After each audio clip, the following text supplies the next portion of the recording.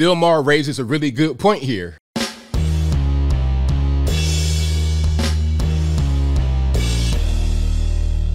How's everybody doing? My name is Anthony Brian Logan, and today we got to talk about Bill Maher raising a very good point on his HBO show about the whole transgender issue.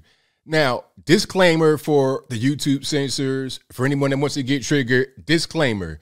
If somebody identifies as transgender or whatever they identify as, that's their prerogative. All right. That's what they do. I'm not into that lifestyle personally, but if they want to do that for themselves, then that's their thing. I do think that you shouldn't be able to be a child under the age of 18 and say, you know what, I'm trans now, give me hormone blockers, puberty blockers, and things of that nature. You can't even get a tattoo under the age of 18. You can't drink under the age of 18. You can't even really sign contracts for yourself. I think Kobe Bryant, when he went to the Lakers, I think he was 17 years old, and his parents had to be there to help him sign the contract. So if there's limits like that in society, then that should be consistent and not just be given the pass when it comes to issues of sexuality. But for now, I digress. The whole point is, if an adult wants to do that, then that's their prerogative. However, what's going on lately when we have this explosion of trans identifying people, or at least LGBT identifying people? Because you got different schools of thought going on. The first school of thought is, well, it's all natural. This is just how God created these people. And the other school of thought is, well, there's a lot of indoctrination going on. It looks like more of the latter rather than the former because of the really high rates of increase over the past few years. Now, before I go any further into it, let's roll the clip. In this clip, you're going to hear Bill Maher talk about this whole situation. And after we get done with that, I'll come back. I'll talk about what was said there. Then I'll give you the rest of my 2 cents and my deep, detailed analysis. And then I'll wrap it on up with a nice bow on top. So without further ado, let's go ahead and roll it. And finally, new rule: if something about the human race is changing at a previously unprecedented rate, we have to at least discuss it. Broken down over time, the LGBT population of America seems to be roughly doubling every generation. According to a recent Gallup poll, less than 1% of Americans born before 1946, that's Joe Biden's generation, identify that way. 2.6% of boomers do, 4.2% of Gen X, 10.5% of millennials, and 20.8% of Gen Z, which means if we follow this trajectory, we will all be gay in 2054.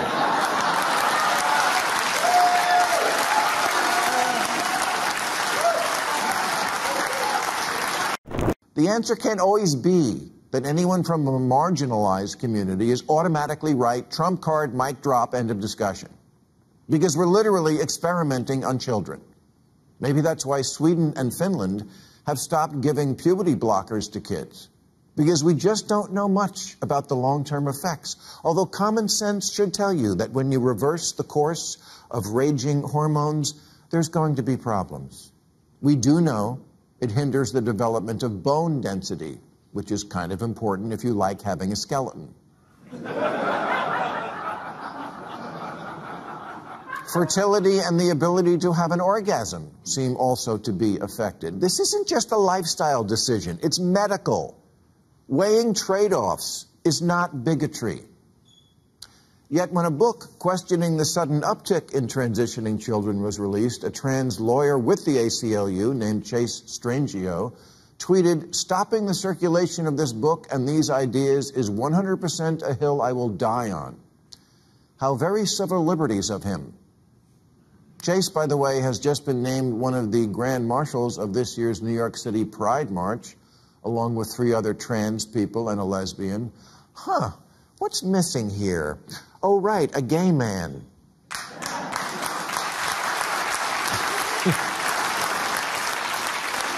That's where we are now. Gay men aren't hip enough for the gay pride parade. And if you haven't noticed that with kids, doing something for the likes is more important than their own genitals, you haven't been paying attention. Dr. Erica Anderson is a prominent 71-year-old clinical psychologist who is herself transgender and who now says, "I think it's gone too far." The LA Times summarizes, She's come to believe that some children identifying as trans are falling under the influence of their peers and social media. If you attend a small dinner party of typically very liberal, upper-income Angelenos, it is not uncommon to hear parents who each have a trans kid having a conversation about that. What are the odds of that happening in Youngstown, Ohio? If this spike in trans children is all natural, why is it regional? Either Ohio is shaming them or California is creating them. Maybe the girl who hates girly stuff just needs to learn that being female doesn't mean you have to act like a Kardashian.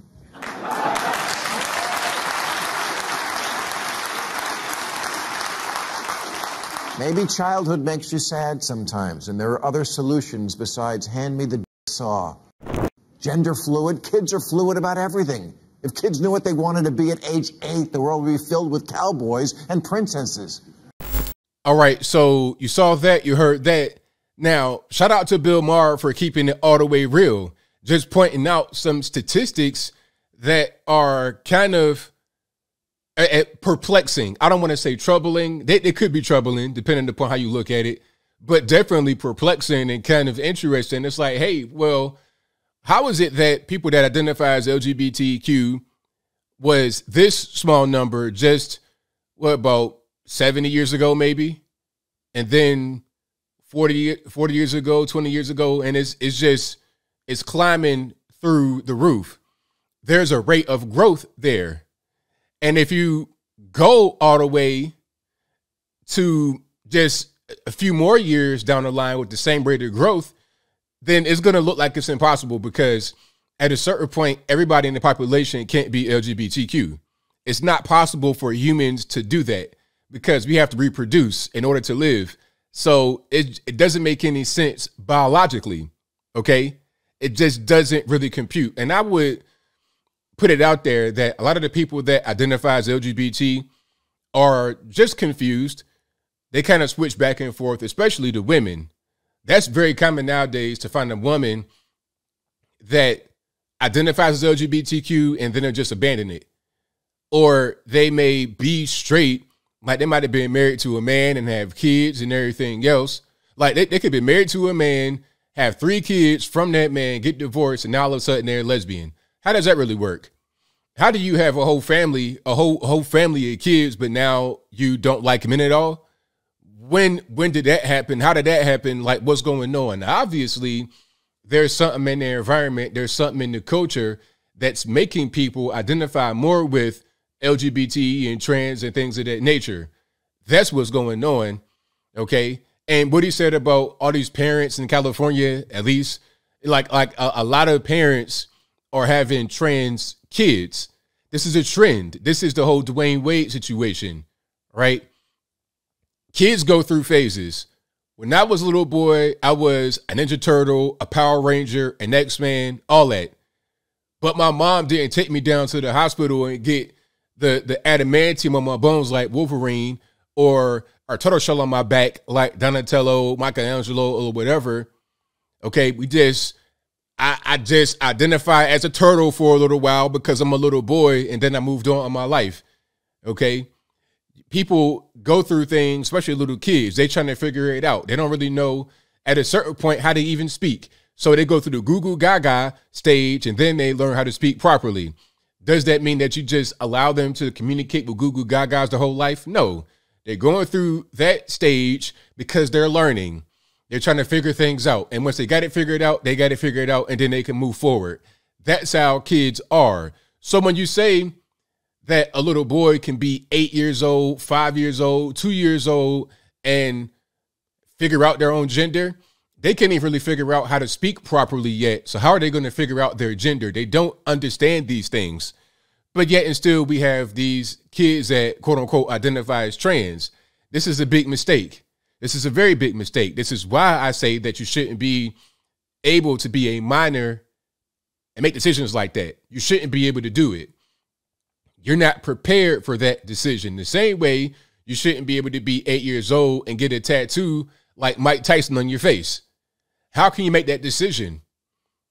So if you can't make that decision about getting a tattoo on your face, how can you also make the decision to become trans. This is a trendy thing that parents are kind of enabling their children to do and pushing on their children, not just the parents, but also society at large. You have entertainment, movies, music, all of that is pushing it. Cartoons, toys, even.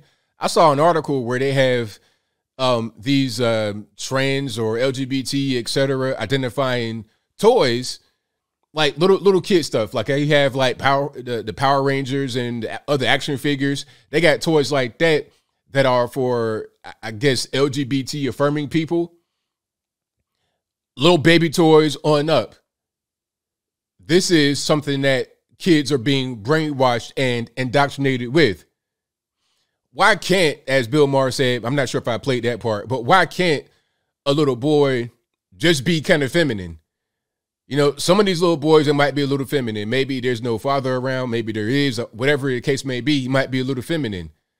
Does that even mean he's gay, let alone transgender? Why can't he just have a personality that's not necessarily all the way normal, especially when he's a little boy? What is normal when you were a little kid? Your kids, are you going to do things that are kind of strange? Let them grow up and figure out who they are rather than trying to brainwash them at an early age.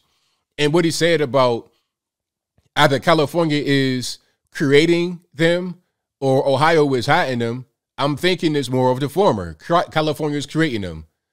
It's not that Ohio is hiding them. Like, you're going to have people that are LGBT regardless of where you are in the country, but it's not that prevalent.